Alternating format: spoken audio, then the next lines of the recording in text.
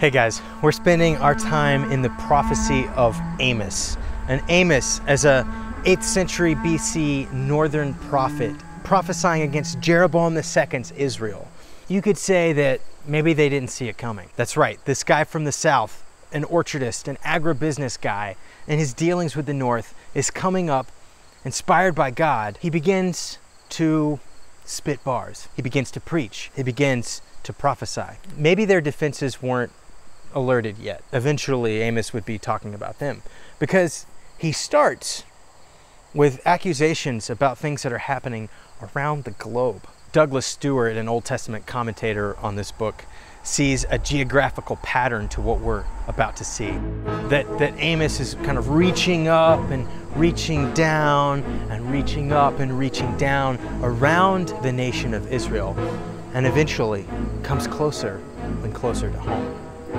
So perhaps Amos starting to talk about all the nations around Israel and their activity and how God is going to come against their bad acting, they might just be like, get him, get him. You ever been that guy in a class where the teacher is laying into the guy you just don't like, or the girl you can't stand in class, and the teacher's just laying into him, and you're like, get him. We love to see our enemies get in trouble, don't we? And I think Israel is probably responding that way. It gets closer and closer to home, as finally he's talking about Judah. Let's go ahead and read the text, and we're going to read the text, and we're going to talk about the accusation. What do we learn from this string of prophecies against Israel's neighbors? Thus says the Lord, for 3 transgressions of Damascus, and for 4, I will not revoke the punishment, because they have threshed Gilead with threshing sledges of iron. So I will send a fire upon the house of Hazael, and it shall devour the strongholds of Ben-Hadad. I will break the gate bar of Damascus, and cut off the inhabitants from the valley of Aven. And him who holds the scepter from Beth-Eden, and the people of Syria shall go into exile to Kir, says the Lord. Thus says the Lord, for 3 transgressions of Gaza, and for 4, I will not revoke the punishment, because they carried into exile a whole people to deliver them up to Edom. So I will send a fire upon the wall of Gaza, and it shall devour her strongholds. I will cut off the inhabitants from Ashdod, and him who holds the scepter of Ashkelon I will turn my hand against Ekron, and the remnant of the Philistines shall perish, says the Lord God. Thus says the Lord, for 3 transgressions of Tyre, and for 4 I will not revoke the punishment, because they have delivered up a whole people to Edom, and did not remember the covenant of brotherhood. So I will send a fire upon the wall of Tyre, and it shall devour her strongholds. Thus says the Lord, for 3 transgressions of Edom, and for 4 I will not revoke the punishment, because he pursued his brother with the sword, and cast off all pity, and his anger tore perpetually, and he kept his wrath forever. So I will send a fire upon Teman, and it shall devour the strongholds of Bozrah. Thus says the Lord, for 3 transgressions of the Ammonites, and for 4 I will not revoke the punishment, because they have ripped open pregnant women in Gilead, that they might enlarge their border. So I will kindle a fire in the wall of Rabbah, and it shall devour her strongholds, with shouting on the day of battle, with a tempest in the day of the whirlwind. And their king shall go into exile, he and his princes together, says the Lord. Thus says the Lord, for 3 transgressions of Moab, and for 4 I will not revoke the punishment, because he burned to lime the bones of the king of Edom. So I will send a fire upon Moab, and it shall devour the strongholds of Kirioth.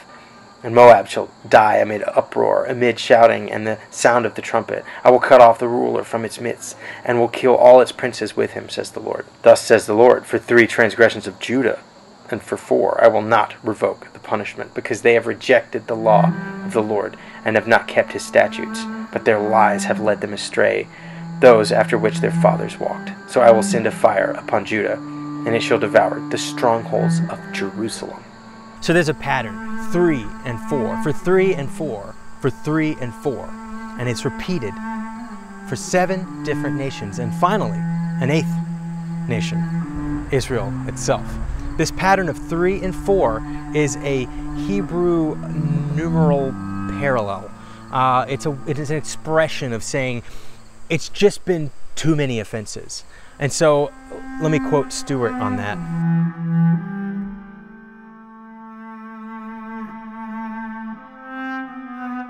So God has had enough of what he's seeing in each one of these countries. And what's interesting is a couple of observations. It's almost like God, through Amos, is like reading the newspaper. Like he sees the current events and he's shocked at them. Did you know that God cares about what's happening in the world? Did you know that God sees it? Did you know that God takes all sin personally?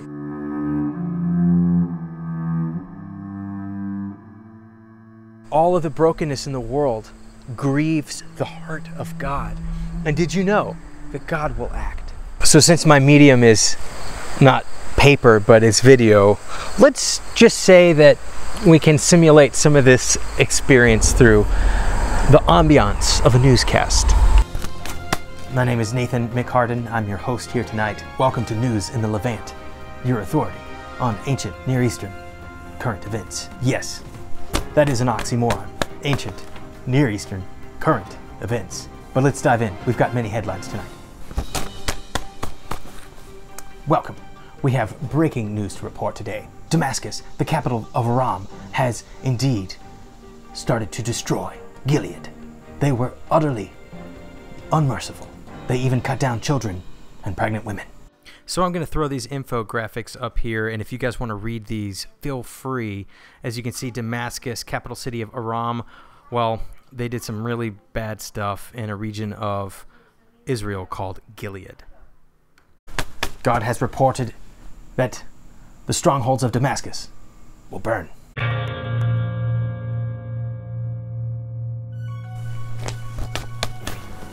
This just in. Gaza, a city of Philistia, has indeed captured and sold into slavery a whole group of people. Yep, Gaza, one of the cities of Philistia, well, they took a whole group of people, men, women, and children, and trafficked them to Edom. Not cool. Yes, because of Gaza's human trafficking, God is coming against the city and their strongholds. This just in. The city of Tyre, infamous for its slave trade, has indeed trafficked a whole group of people. Tyre, one of the richest cities in all of Phoenicia, has also trafficked a whole people group. For this, God will come even against the jewel of Phoenicia. Indeed, God has reported that their strongholds will burn.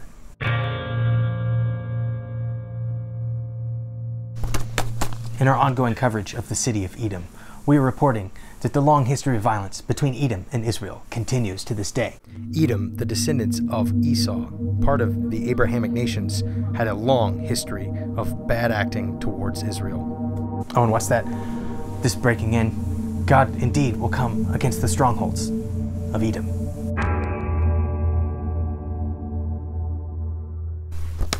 The Desert Confederation of Ammon has indeed continued their history of violence. Ammon was known for its own aggressions at the border. What's that? Yes, indeed, we have breaking news that God is coming against the strongholds of Ammon. I think we're going to go to the field for this one. We have some shocking, disturbing news. Hey, Nathan. Hello, viewers. Thanks for joining me here in the field. You know, I've misplaced the king of Ammon's remains.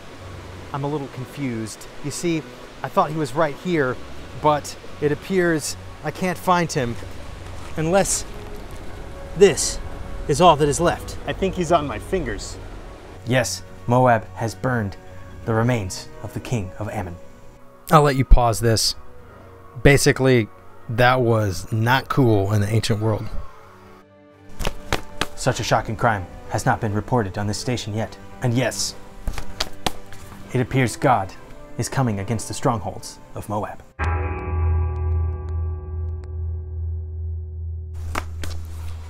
We've been reporting this story for a number of years, but as you know, Judah is continuing its covenant disobedience to Yahweh, God of Israel. You can pause here, but you can also read about it throughout a lot of the Old Testament. They are engaging in idolatry. They are engaging in injustice. And indeed, they are experiencing infidelity to God. Yes, this just in, God has pronounced that he is coming against the strongholds of even Judah. That's right, Jerusalem. So each one of these headlines, God sees them. God sees the injustice around the world, and He cares. He cares deeply. And not only does He care, He's going to do something about these grievances. He's going to do something about people's pain. The point of contention in each one of these prophetic blocks is God is going to come against their strongholds. And there's an image that reoccurs in the book of Amos, this idea of fire. So each one of these judgment oracles has the image of fire, but what is that fire directed to? It's directed to their strongholds, their fortifications, their courtyards, their palaces. As Stewart would see it, their places of pride. What we can see here is that all of the nations around Israel, and as we'll see, Israel itself, they're prideful.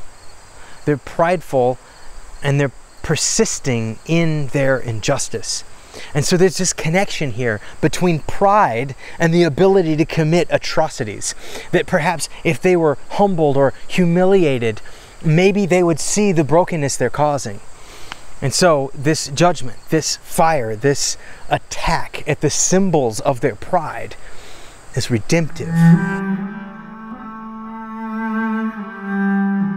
You see, the idea that God would even call out other nations suggests an implicit covenant with them. Let me boil that down. You see, God is in relationship with all of humanity. God made humanity in His image.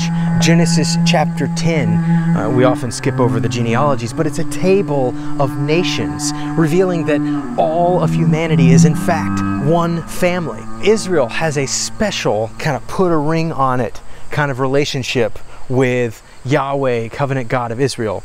Keep in mind that God has a generic or a general covenant with all of humanity. We have here an international God, a God that reads the newspaper, if you will, and is sensitized to the plight of the Ammonites who are mourning their king. He's sensitized to the plight of the people of Gilead. He's sensitized to the people who are human trafficked around the globe. You know this. You know that God cares about human brokenness. You know that God, quote unquote, reads the headlines and cares about human pain and suffering.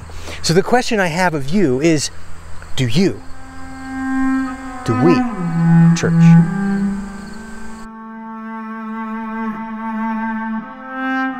What I want to challenge you to do this week is think about the headlines that you see, local, regional, national, abroad. Think about the headlines that pain you, that cause you to scratch your head and ask, God, do you see what's happening to these people? Do you see what's happening in this place? I also want to think about, is there injustice happening right now that our strongholds, that our prideful places are blind to? You see, God takes all injustice personally. He takes all human pain personally.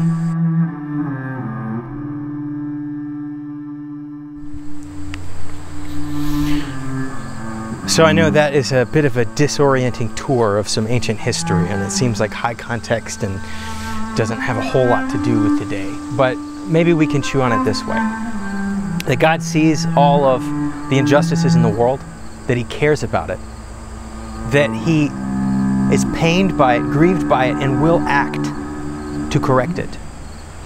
And we see the ultimate fulfillment of this at the cross. And we see the ultimate trajectory of the cross's fulfillment at the second coming. That one day God will come and all places, these strongholds, these places of human pride that perpetuate injustice, the mountains will be made low and the valleys will be made high. And God's kingdom is a wonderful and amazing place where injustice does not exist. As God surveys the world, cares about it, and wants to act, can we do the same? Can we have the heart of God? Can we have the boldness of Amos to speak into the injustices around us? I challenge you, my brothers and sisters in Christ, to find your prophetic voice, a voice that reminds everyone that we have a relationship available to us with the living God, and that he comes to tear down everything that's getting in the way of that, including ourselves, including our pride, including our perpetual injustices. God wants to level that out. And God wants to restore his relationship with all of humanity. And he does that through Christ. So, brothers and sisters, let's find our prophetic voice. Let's care about what's going on in our world. And may we, like Amos, we can speak into it with boldness.